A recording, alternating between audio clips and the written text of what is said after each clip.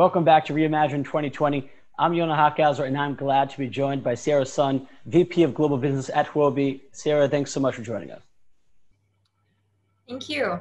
So thank Reimagine for organizing the conference, and thank you for having me. Our pleasure. Well, first, for those of us, of our viewers who aren't familiar with you and your work, do you want to give us a little background about kind of who you are and how you got into blockchain? Yeah, sure. So my background, I started my career in the financial capital of the world, New York City, working with multinational consulting companies like Boston Consulting Group, Deloitte Consulting, and Ernst & Young, and primarily focused on the financial services industry after I got my MBA in financial analysis. And I spent years advising banking and capital market groups for major banks, hedge funds, PE firms, and investment management corporations. So traditional financial services is an industry I understand well.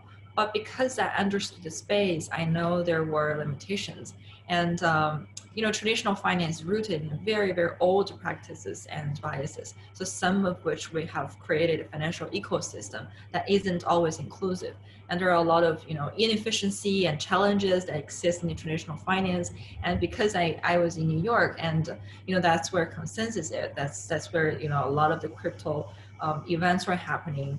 And I just got to know crypto, and I know there's new way to do things, and which is how I get into crypto and blockchain. So I eventually decided to join crypto space and let it at Huobi after I looked at several other opportunities as well. So having worked with some of the top financial institutions before, I just wanted to join a company that not only had the vision and ability to innovate the financial industry, but also the infrastructure to scale globally, like companies I worked with. Huobi as a company, we have more than 1,500 people now, and we have 18 different business units, and it's one of the largest and leading exchange in the world, and it's very trustworthy one, since we put system stability and risk management and security above everything else. So that's why I chose to join Huobi. And we move fast and constantly innovate with blockchain and digital assets. But we have many of the protocols and procedures in place that you expect from a multinational organization. Mm-hmm. So yeah, I think that's why I kind of want to ask you about. It's really interesting because you do come from this traditional financial world where EY, where things are kind of set in stone. Things move very, very slowly in the traditional financial world. And now you get to work for Huobi, and, the blockchain world, the cryptocurrency world is so new, so fresh. It's always innovating. It's growing so fast. How does it feel? How does it feel to be on now the kind of fast growing side of things, the more dynamic, innovative side of things? Do you kind of feel like you were let off your leash kind of, going from the traditional restrictive financial world to now the more exciting and new and dynamic cryptocurrency world? Well, yes, it's fascinating to see how things can move so quickly, and how, there's a saying that, a day in crypto is a year in the traditional world. And I think, that's kind of dramatic to say, but it's definitely have the point. Like in 2017, you see ICO were so booming, and it attracts so much attention, so much resources into crypto space, and make the whole bull market in 2017 and 2018. And it's so fascinating to see. But the cycle moves really, really fast, and then you see the bear market coming in. But then, like in the beginning of 2019, that's where traditional institutions were coming into the market, and that's what we need to really scale the market. And within a year, from Huobi's data, you see this dramatic change of the whole trading volume structure. That in the beginning of 2019, you see only like 18% of trading volume were from institutions, and by now we have more than 50%. That's from traditional institutions. That's just fascinating. You can't see this kind of infrastructure and just the whole the whole structure changing in any of the other industries this fast. And with the DeFi seasons, it's booming, and a year from like last year, about the same time, it was just a new concept. Everybody was still learning, and you don't know how DeFi is going to go, and it's just a concept. And now is attracting 10 billion, total value unlocked. It's just amazing to see how fast this industry can move forward and can be innovated. And besides, the crypto space 24/7, never close. Right, for sure. And you kind of touched upon 2 points there, because you mentioned how there's been a massive increase in institutions getting into the game, especially at Huobi, but also the DeFi craze. But has institutions, do the two really connect? Have institutions really gone in on DeFi, or are institutions more excited? Huobi recently launched, Bitcoin options, derivatives. Is that what's bringing the institutions in? Is it the timing kind of the global market that's bringing them in, or more that more mature products like derivatives and option trading have hit the crypto market? Yeah, so that's a really good question. So first, I think with institutions, they are more risk averse, right? And they need more regulated market. So that's why, when in 2017, even though ICO is so hot and everybody is, looking at crypto and having attention into the crypto space, an institution was still waiting, because that's where, the regulations were not clear enough, and risk management is not good enough, and also the product is not mature enough. And platforms like exchanges couldn't really offer the same level of professional services to those institutional customers, and they were still waiting, for us to be more mature to accept their own money. And I think as for now, first of all, to answer your question about DeFi, we don't see a lot of institutions trading DeFi yet. It's just because the liquidity and also the volume is not going big enough. It's just smaller projects and stuff. We see institutions trading major coins like BTC and products like you were saying, derivatives products, just like the things that they were used to trade in the traditional financial world. So when we decided to build our institutional BU in the beginning of 2019, and that's kind of the vision that we were going for, right? To be the gateway, to take institutional customers on Huobi, and so there are a few things that we did. So first is to get our products ready. When they see the need, the urge to trade crypto, they need a good and smooth fiat on-ramp. So we've been working on that, and right now we have more than a dozen of different currencies fiat on-ramp, fiat gateway, and the most recent one is US dollar, and we were really excited to see that. And we also built our brokerage product to allow smooth transactions from fiat to crypto. And then once they have crypto, then there are basically two needs, right? First, they need to trade, and maybe second, they need asset management. So we launched this new asset management platform for institutions to be able to just when they hold crypto, they know what to do with it. They can then subscribe our asset management platform, or if they choose to trade, depends on what type of trader you are. If you're high frequency, or you're just a market maker, or you're like a low frequency trader, whatever you want, we have a team of 10 years plus experiences, professional, financial background team who built and tailored those products for them. We launched perpetual swap this year in March, and then we launched our options in September. So right now, Huobi offers a full set of products, derivatives products, futures, swaps, and we are launching our USDT perpetual swaps in next month. So by then we'll be having a full set of products that can meet all of their needs for trading. And so that's from the product side. And also I touched upon a little bit before, for regulations. It's so important for institutional players. They need regulated market, and we were so excited to see, how fast this and how much progress we've had this year. Take Japan as an example. We know that it took the country years to clearly defines crypto asset regulations, and they're known to have one of the most strict requirements for crypto exchanges and assets. But much progress has been made this year. Japan, in May, the FSA, their regulatory agency that now services overseas crypto assets, and now enact new regulations to further legitimize crypto exchanges and assets. And it's lucky for Huobi that we have a local exchange, Huobi Japan, and now licensed by them. We have it since 2018, and now we have the license for running the exchange in Japan, and also our platform token, HT token, is now a fully compliance asset in local country. And it just Japan is just one example, but a lot of the other countries have been coming with clear regulations and licenses that's making institutions feel more secure, and they want to trade crypto, and they know where to trade crypto. Mm-hmm. And that's so important. I mean, like you mentioned, they need the stability. They look for the good regulation, and they are risk averse. And so I think that's very crucial what you're saying. And so my question is this: because Huobi has been offering such good products and service, really aiming for these institutions and kind of giving them a trusted source, a trusted name that they can rely on.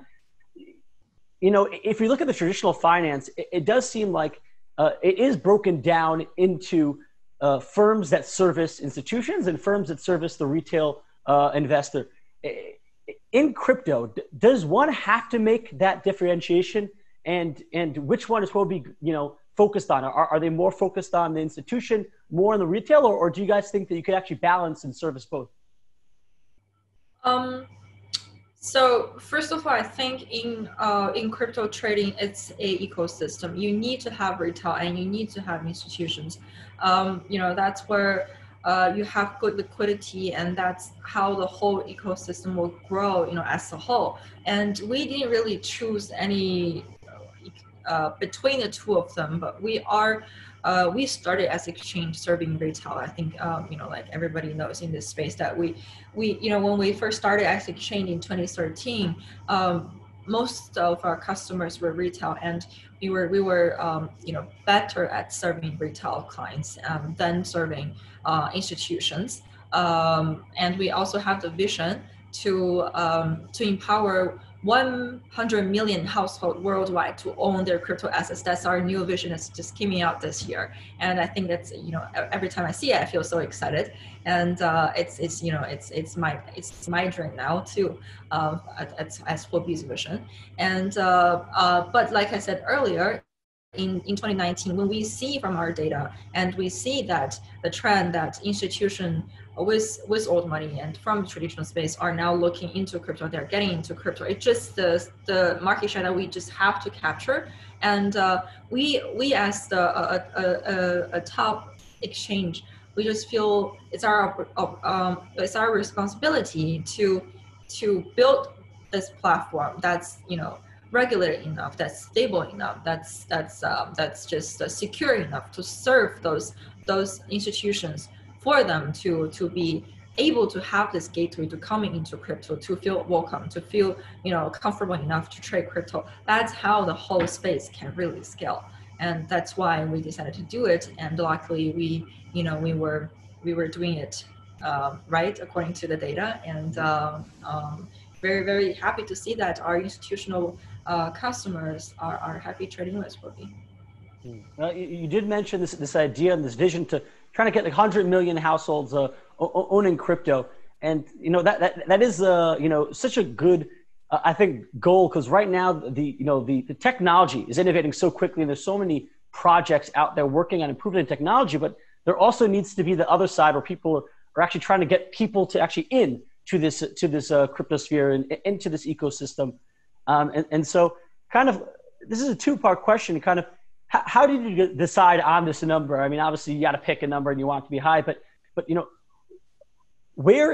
how many currently in the world, according to you guys' estimates, where are we at in terms of that number, in terms of households that are owning crypto, and how far away are we from that 100 million household goal that Huobi is trying to get to? Yeah, well, when we see 100 million households, so first of all, we are already serving more than 10 million users worldwide. So it's less than 10x for Huobi, and then we just feel it's a big goal, but it's definitely doable. But I mean, the more sense of the number, it's really making crypto more accessible. So a big part of driving crypto adoption is making it more accessible to all type of users across many different markets. And we take a product-driven approach to empower users on our platform. So we have set the vision to empower 100 million households to own crypto, and we're confident in this because we're executing a continuous strategy to achieve the goal. So as of today, we rank the first among top exchanges regarding aggregate funds deposited. It's kind of like the asset under management on the exchange. We are currently managing more than 5.2% of entire digital asset market capitalization, and noting that is only users' assets. We're not talking about, because as exchange, we do own a lot of our in-house assets too. But the deposit of funds is the least plausible and most meaningful indicator to measure exchange true liquidity. And having enough liquidity and good liquidity is the only way that for this huge number of customers to be able to trade on any exchanges. And we do have a global presence, and as I said earlier, we opened a dozen different fiat gateways to license it worldwide, including Japan, Gibraltar, Thailand, and we'll be continuing to apply for more licenses. And that's being able to have the license and being a fully regulated exchange is the only way that you can attract this big number of customers. When we say 100 million households, it's more like crypto is not a how do I say, so right now crypto is still a very unique kind of asset that you may own in your portfolio. But when we know that there are 100 million households that own crypto, it's gonna just be a common asset, and that's kind of our vision. And in order for customers to be more easily accessible to cryptos, so we did a new product recently. It's our latest addition in crypto savings. It's a crypto investment product with a stable interest rate, and it's suitable for users who are new to crypto space, who want to just earn more stable interest before they, start to explore crypto trading and try to learn every single, projects out there. And with all the mining in DeFi, it's a very hard thing to learn, to pick up at first. And it's very, very big, entry barrier. So we wanted to offer this crypto savings to users who are already knowing, there's this thing going on, this craze going on in crypto, but I just don't know how I can be part of it. So as a user who's onboarded to Huobi, crypto savings should be a must-use product, as it is, incredibly flexible to set up new accounts and also to just earn stable, return. And just it's just the things that we're continually doing for making crypto easy to use and easy for more friendly for just traditional users to put their money into crypto and get the taste of it. Mm-hmm. Well, I mean, I think it's a very unique time that we're living in, and that Huobi's acting in, where historically, obviously you want to have, you come from traditional finance, you want to have a varied portfolio. You don't want to have all your eggs in one basket. And historically, one of those portions would be to put your money in a savings account. You'd probably get your 3%, your 1%, whatever the interest rate is then. And I think we live in a very unique time because of the coronavirus, where interest rates have kind of dropped down so low, where a person who doesn't even know crypto, who just wants to put his money in the bank, he's seeing 0.1% interest. He's seeing his money just sit there and make no return. Absolutely no gains. And so I think that because of this unique time we're living in and the unique financial, status, especially where the interest rate is at, this does provide a really interesting opportunity for crypto savings accounts like Huobi has offered, where, hey, I might not be so into crypto, but I want to make, some return on my money. I don't want to sit there and have 0% interest. But I'm not yet ready for the crazy world of DeFi. Like you mentioned, with yield farming, it's really a pretty high barrier of entry for a lot of people, especially if you're not well versed in crypto. So this does seem like that middle ground product. Have you guys seen that on your end? Have you kind of seen that because of COVID-19, there has been more of a wave towards cryptocurrencies? Yeah, so just touch upon on the interest rate and stuff. So the current annual yield for deposit in USDT 8%, while deposit in BTC yield 3.5%. So that's just the numbers. And speaking of crypto in the current global economy, to say that 2020 has been a very challenging year would be a understatement. But there's always a silver lining. The world was already moving toward a digital economy, but this year's event, like the whole coronavirus pandemic, and increasingly this turmoil and everything that's happening. And first, let's address the whole pandemic. COVID-19 is something that no one could have anticipated. It's a total black swan event that has completely put our lives and global economy in a very hard situation. While countries around the world are making progress, and Huobi charity is doing a lot of things, but the effects of this whole COVID-19 situation on the traditional financial market will be long lasting. Well, it's hard to say, but I do think so. And in addition to the uncertain economic landscape, there are major movements as well, such as the U.S. presidential election and ongoing friction between China and other nations like India, US. We can continue to expect some level of market volatility for the foreseeable future, but there is a very natural part of market cycles. I think it's just very natural.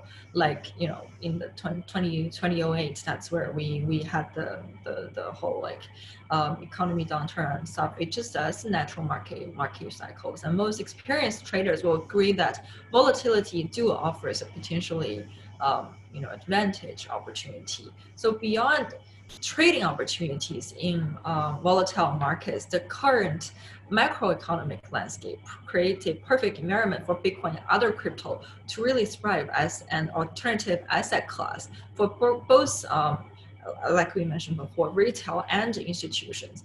Government and central banks around the world has responded to this pandemic with very aggressive monetary policy measures like quantitative easing and stuff. You don't need to be an economist to know that printing large sum of money in a short period of time will carry high inflation risk, and some countries are already seeing the impacts of inflation in basic necessities like food prices. So while the response of government and central banks are well intentioned, it reveals the limits of government issued currencies. And that's not to say cryptocurrency should replace all fiat currencies, but they can actually provide hedge against inflation and future monetary policy measures. So the best example of course will be Bitcoin. Bitcoin is a digital asset, with a finite supply, and especially with the whole halving event happened this year.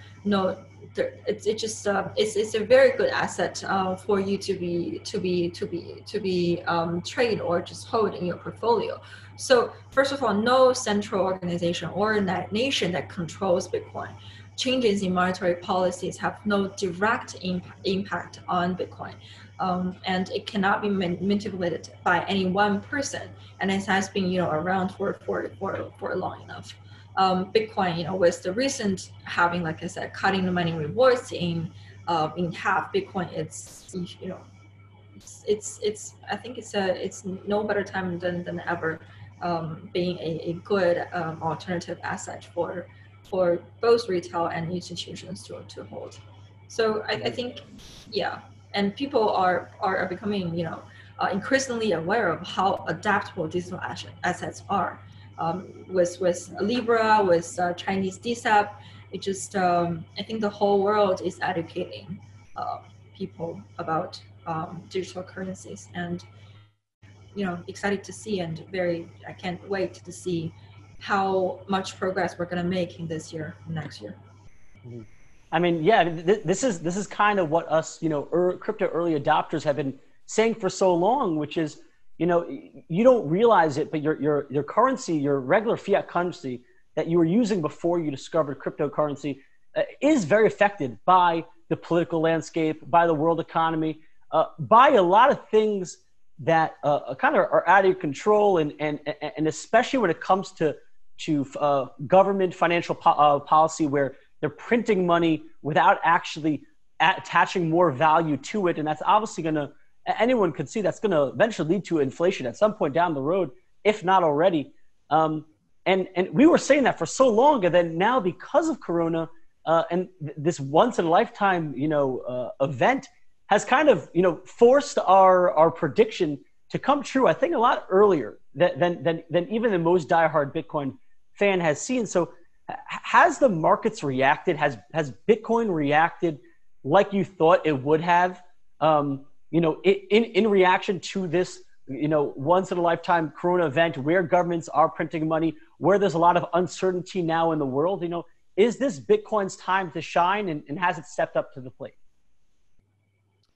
Well, as I said before, I think this is such an important time for cryptocurrency and Bitcoin to shine, of course, with the whole COVID-19 situation, and with central banks' digital currencies, and a lot of the Bank of England is also leading collective research digital currencies, along with some of the world's largest central banks like Bank of Canada, Bank of Japan, European central banks, and Swiss national banks. And all of this is driving new interest in crypto across all categories, retail, institution, government, and there's been a surge in adoption and trading volume. And that's just the number that we are seeing. And the landscape is heating up as we're now getting into DeFi season. And we're DeFi season is booming from June until now. It's only 3 months. And as I said, we've seen this huge increase of total value locked in DeFi, and we're expecting to see a lot more activity in this, in the next quarter of 2020.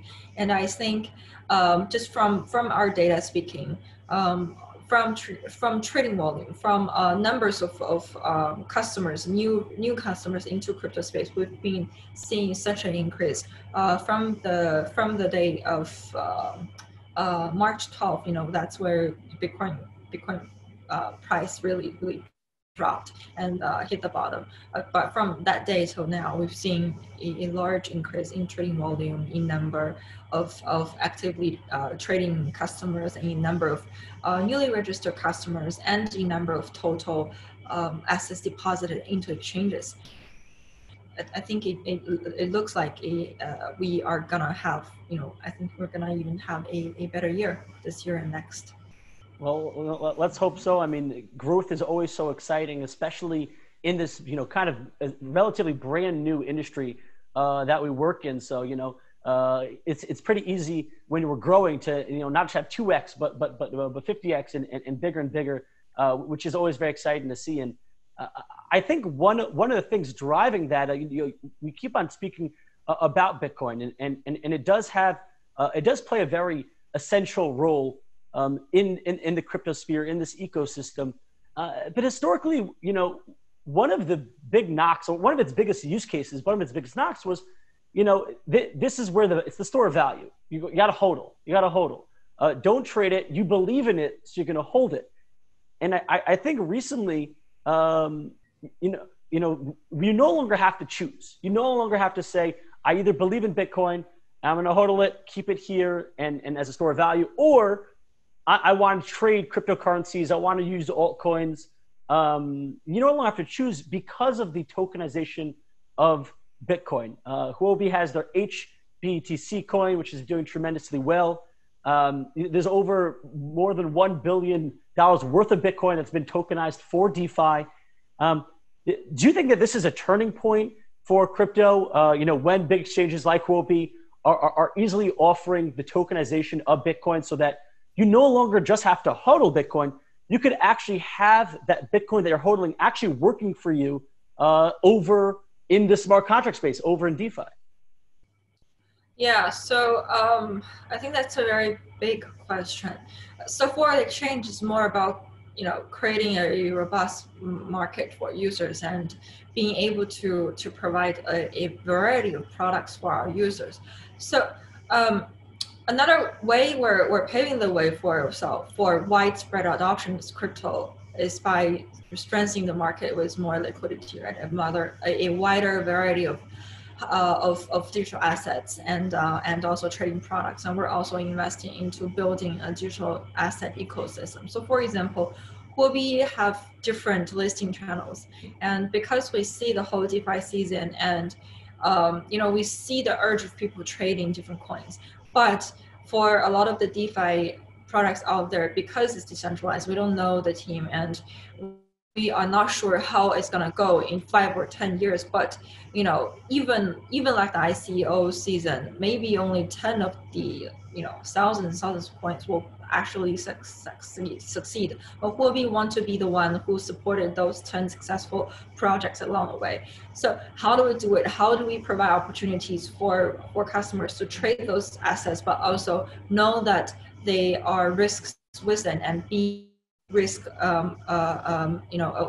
aware of the risks? So we've coming up with new listing channels. We launched a new token listing pass. It's called Huobi InnoHub. So InnoHub is a essential part of Huobi Global's main page, and it's a key strategy for deployment of our blockchain strategy. We open this with this pathway with open attitude, and we can list tokens like FYI, FY2. First tokens that landed on our global observation zone, and we can then provide customers the opportunity to trade them, but with a limitation on the total token that they can hold, so that we're protecting them along the way. And we are also offering DeFi liquidity mining. We offer this new product with HT token liquidity mining, and it's just a new topic for 2020. And DeFi is developing at a very rapid speed with with changes as type of new layouts in digital finance, and many expect DeFi to become the foundation of a worldwide open finance ecosystem and give birth to a number of great products with huge wealth opportunities. As a leading company in the blockchain space, we've been taking it upon itself to support and lead development of DeFi. So we introduced a DeFi section with dozens of new products, and then convert multiple applications in business like lending, prediction, DAX, derivatives, and public chain, etc. We also announced our DeFi labs and established a DeFi alliance. And actually today we just announced a second bunch of products that's joining our alliance. And we strongly believe that decentralized world will push the whole industry forward, greater efficiency, and give more people financial freedom in the long run. So some examples. Last week we started a DeFi liquidity campaign, and we kicked off with $5 million worth of blockchain assets for DeFi liquidity mining. More rounds will be held after a total 10 million USDT worth of blockchain assets, and rewards all generated from DeFi liquidity mining will be distributed to all qualified participants who stake our token HT or HPT. And we're looking for to accept more tokens in the way, and to be a more widely accepted ecosystem. And in terms of staking, we've as you said, announced the H token series, HBTC, and a lot of the other ones, and approximately about like 5,000 HBTC have been minted, and a lot of things that's going on in our DeFi labs and the things that we do. And apart from expanding the DeFi market, the core of our business still aligns with DeFi, right? We especially focus on the derivatives side, like I mentioned earlier. So Huobi Futures has seen total trading volume of $877 billion US in the first 6 months of 2020, and that's just how big the market is, and that's how well Huobi Futures is doing. And increasingly Q1, which was a good quarter for crypto space, have been matched by Q2 on Huobi. And we've seen the perpetual swaps increasingly popular, and we've seen options new product has been accepted by our customers. And with the perpetual swap, we outperformed Bitcoin's largest perpetual swap competitor, BMax, and in such a short amount of time. So we've managed to push new boundaries against other well-established exchanges while it comes to future trading volume and other type of products. And I have to say, it's been a very, very challenging year for Huobi, even though we're seeing trading volume so big and new customers coming into the space. But we've feeling the pressure from our peer exchanges, and now DEX and this whole evaluation that's happening in the DeFi space and everything. But we just have to be focused and always listen to what the community has to say, and offer them the products they want and the services that they deserve. Mm-hmm. And especially when it's really interesting when you're listening to the crypto community, as specifically as a community, it's very interesting, very, very, very, very loud, very opinionated, and they kind of believe in what they believe in, and so I think what comes out of that is that someone who's listening or kind of keeping an eye on the crypto space today, all they hear is DeFi, DeFi, DeFi, DeFi, and there is a tremendous amount going on, being locked into DeFi, and it's so new and exciting. And so it makes sense why everyone will speak about it. But, we're having two conversations here, one about DeFi, but also one about institutions. If you look at the numbers that Huobi's doing on their futures, on the derivatives, I mean, it makes DeFi look tiny in comparison. So while DeFi is very, let's say, a sexy word right now and very hot on the retail side, but at the end of the day, will it be the institutional trading, like Huobi's futures and derivatives that really serve as the backbone for the cryptocurrency market, very much like it does in the traditional markets where, the institutions really keep things stable and the backbone there? So first, like you said, the DeFi market, the total market for DeFi is still, it's early stage and small. But it's definitely something that's very innovative, and we just have to keep an eye on and keep up with the market and keep developing new products and services. That's why we started a new BU, the DeFi Labs, and doing exciting stuff. But like I said earlier, SEX is still like centralized exchange still our main business, and we have to focus on that and keep up with expectations coming from our customers. And from institutional side, spot trading, derivative trading, and also OTC, they're all big, and it's just a different type of customers have different needs, and we're continuing to interview them, to talk to them, to see what their thoughts are on the DeFi space and how they can participate, and trying to find a way for the whole ecosystem to move forward, to be more lively, and also it's just interesting to see the gap between crypto and traditional space. Take options as a good example. Options in traditional finance, it's the market is so huge, it's big, but in the crypto world, even Deribit, the largest options exchange out there, their trading volume still it's only like a tenth of the trading volume on Huobi's Huobi futures. So options so small compared to futures, and we are also exploring to see why this is happening and how we can bring the gap, narrow down the gap and really fix what the problems are, and to really make the whole market bigger and make the market more and more welcome to institutional players. And besides, even though Huobi is 7 years old, only 7 years old, we just had our birthday like yesterday actually, and thank you. We're baby compared to traditional business leads, but we're like ancient already in the crypto space.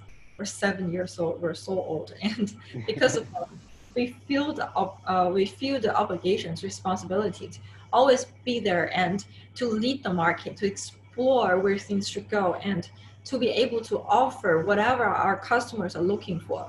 So yeah, I'm always also curious to see what's going to happen with DeFi and what's going to happen with institutional players. Yeah. Do you foresee, is there a possibility in the future? I mean, you clearly have a very good relationship with a lot of institutions. Do you hear from them? I mean, it's still so early on, but do you hear from them a potential interest in DeFi? I'm sure they're hearing a lot about it, looking into the opportunities. Has Huobi been approached to kind of provide, right now DeFi is a little too Wild West, probably way too risky for institutions, but have institutions come to you guys to try to see what kind of products that you guys could help get them exposure to DeFi without all the craziness of just one bug, or just one chef know me. I'm sure institutions don't want to have to deal with developers, who could just copy code and not audit it. Yeah. So yeah, definitely. Like DeFi is so hot now, and everybody's talking, even for institutions. Yes. So for market makers, they want to know if they can do market making for some of the DeFi projects, and also like you said, there were problems with the contracts, with the codes, and with the whole idea of the hub, when we list token, it means that Huobi team, our risk management team, our audit team, they've already looked at the contracts, and we're putting our credits behind those tokens that we list, so that institutions feel more comfortable with trading. They, like, some of them, they don't trust DEX as much as they trust us, just because we are already a company with 1,600 employee, and we've hold licenses, and we've been putting years of developing this robust system and stuff. So we have this trust and bond built with institutions, and I think that's one of the core competence that just can't be replaced by DEX. Yeah, and for opening the gateway for institutions to participate in DeFi, and that's the things that DeFi Labs is continuing doing, and just stay tuned, and we have exciting news to announce. We are, as a leading exchange, constantly thinking of how to scale the market and making it accessible to both retail and institutions. Well, I mean, it's, like you said, you've only been around for 7 years, which is short in human life, long, ancient in the blockchain and crypto sphere. And it's incredible to see the amazing work that Huobi has actually done, both on the retail side and the institutional side, for adoption. I'm very excited to see what the future brings. Ciara, thank you so much for joining me here and taking the time. And for all of our viewers at home, for Reimagine 2020, I'm Yonah Hochhauser. Thanks for watching.